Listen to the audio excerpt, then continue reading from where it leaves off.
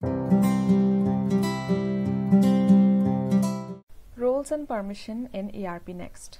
So in this video, we will see first what is role, and then we will see how to create a new role, and then what is role profile. So let's begin. Now, role in ERPNext defines a permission for accessing various doc types in ERPNext. So you can see that it's written over here that role includes the permission for accessing doc type. Now, what does it mean?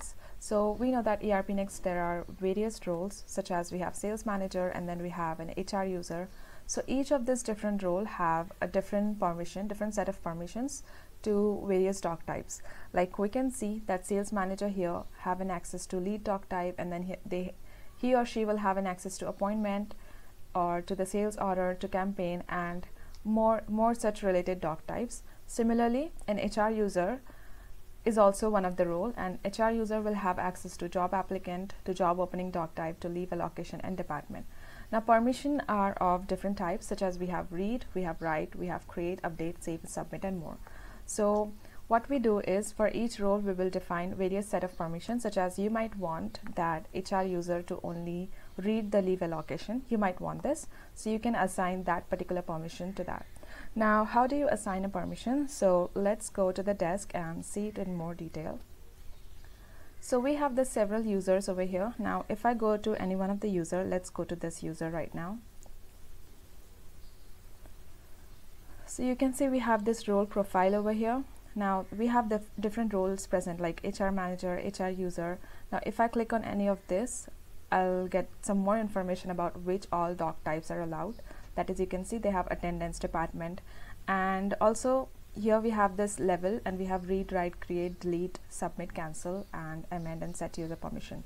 So not all these doc types, for not all doc type they will be having the same permission. Like for some doc type they can only read, like we have this daily work summary over here, so they can only read this particular doc type. They cannot write, they cannot create, they cannot submit. And similarly for this employee health insurance, they only have this read permission.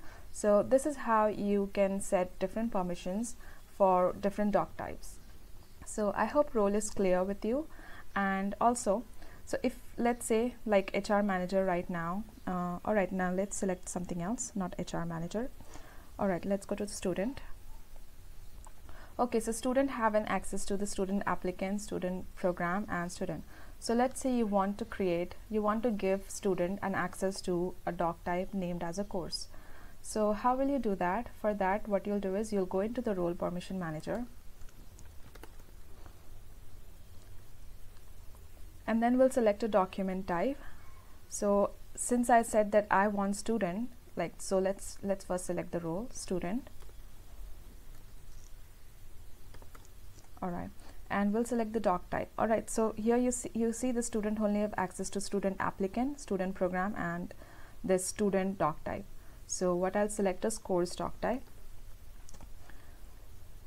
So you see that for course doc type and for student role, there is no permission set. That is, they don't have an access to this course doc type.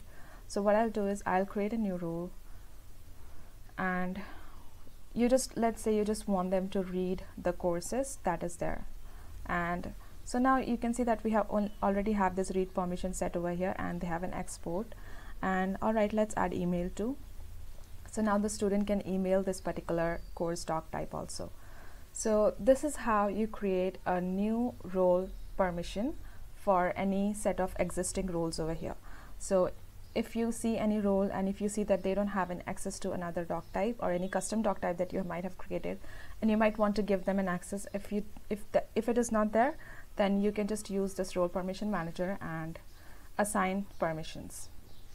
So I hope it's clear about the role and about the various level of permission that are there. All right, so let's come back here.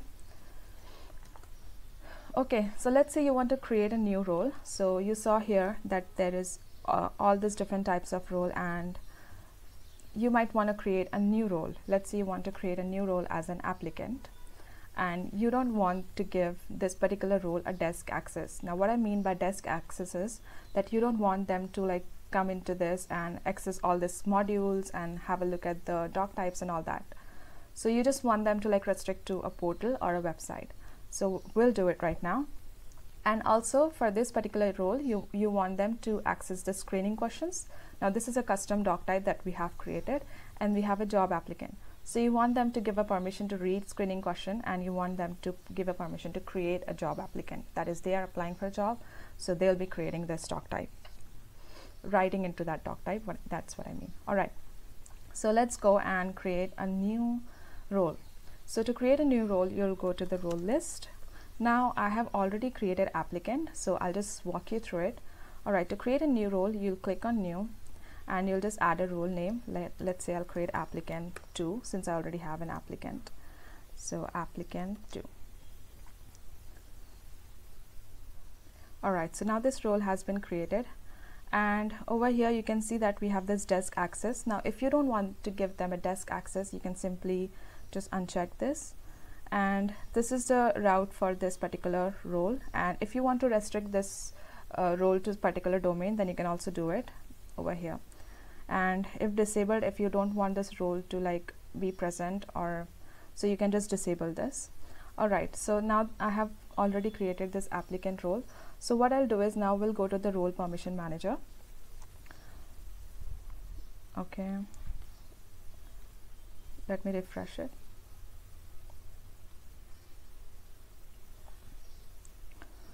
And I'll select a role that I have just created right now, applicant 2. So you see that applicant 2 doesn't have any permission to access any of the doc type. So what I'll do is, I'll select a doc type. Now I just said that I want to give them access to screening questions. So I'll create screening question, and I'll add a new rule for this. And like I said, I only want to give them a read permission, and let's say write permission. All right. Now let's go to another doc type like job applicant, and I want them to create a job applicant, to create a new doc type. Read, write, create, and then delete. No, not delete. That's it. Only this much permissions are enough. So this is how you create a new role. And so also this role is can only access the portal, like I said before, portal or the website. They don't have an access inside this desk and all. They cannot access all the other modules and everything. All right, so this was about the how to create a new role. And also, if you want, like whenever a user signs up on the website, if you want to set this as a default role, all you have to do is go to the website, and you can go to this portal over here. And over here you can see that default role at the time of sign up. So I have set it applicant. Now if you want to set it applicant 2, since I have just created it, so I'll just add it.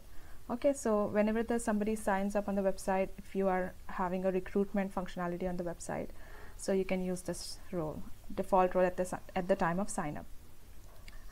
All right, so let's go back. Now next up we have is creating a role profile. Now what is a role profile? So role profile consists of different role, and it stores a different, it stores basically different roles. So you can see that we have this role profile as a sales over here. All right, so like when you create this sales role profile, you can store multiple roles inside of it. Like we have quality user, we have sales user, we have purchase manager, stock user, and sales manager. So now what is its use? So let's say you have an employee. Now you have somebody new user in your team. So every time a new user comes in your team, you might have to like go into this wait, I'll go to the role user list again.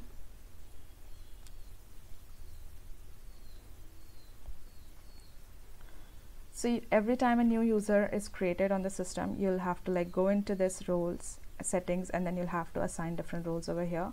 Now it might be tedious if you have like a various number of employee or various number of user using this ERPNext system. So what you can do is you can create a role profile, and after you have created a role profile, you can just add multiple roles inside of it, and for the user you can just add that role profile over here, and all this different roles can be assigned automatically.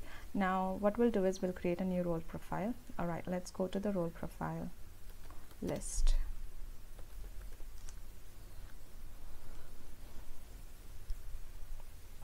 So I already have this sales over here, and I'll create a new role, and let's say the name of role as sales 2. Alright, so for this role, what I want is, I want that whenever a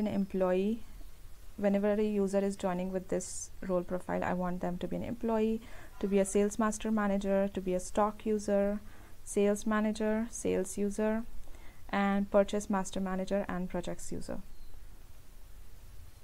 Alright, let's save it. So now this role profile has been created. Now what I'll do is I'll go into one of the user list, like, okay, let's consider this user only. So you see now this user only have this two roles, that is HR user and HR manager.